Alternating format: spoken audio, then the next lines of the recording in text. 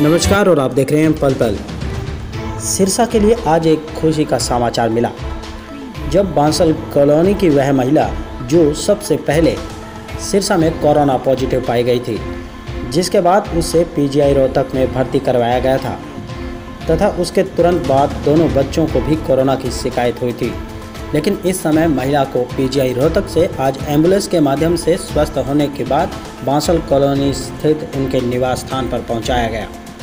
इतना ही नहीं, इस अवसर पर सिरसा के एसडीएम पूर्व मंत्री जगदीश नेहरा व बांसल कॉलोनी में अनेक दिनों से तैनात पुलिस कर्मचारी में तथा स्वस्थ कर्मचारियों ने तालियां बजाकर फूल मालाएं भेंट कर उनका स्वागत और अभिनंदन किया, क्योंकि यह महिला अपनी इच्छा शक्ति से चिकित्सकों की सहायता में कोरोना जैसी घातक बीमारी को भी हरा दिया। आप देखें पल पल की ये विशेष रिपोर्ट।